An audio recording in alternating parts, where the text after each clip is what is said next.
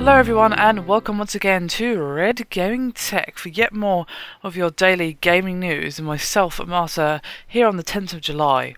Today I have some rather interesting news concerning Sega and THQ, as Sega is suing the bankrupt publisher, that being THQ of course, for £630,000 over Company of Heroes 2 pre-orders that have taken place on Steam. And they have filed a claim with the Delaware U.S. Bankruptcy Court worth $941,710.93, which is the amount Valve paid THQ for pre-orders of the real-time strategy game through Steam.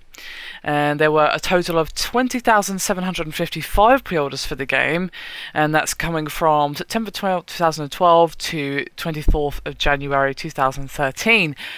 That generated revenue was $1,345,301, but as most of you probably know, Valve does take a 30% cut of Steam sales, which left THQ in this instance with $941K. And of the amount it claims it's owned by THQ, Sega said that $508,877 is entitled to priority because Valve paid the money to THQ after 19th December 2012, which is of course the day it filed for bankruptcy protection.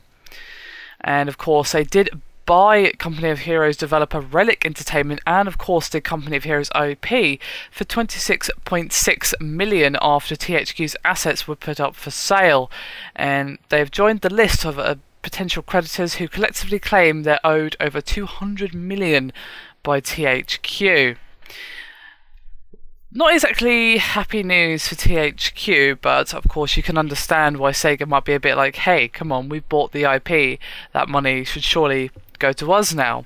I'm not a lawyer, I can't really comment on the legalities or anything like that, but it certainly seems logical that now they own the IP, any money from sales and things like that should go to them, especially since THQ is, for all intents and purposes, defunct, and of course they now filed bankruptcy. All of their IP has been sold off.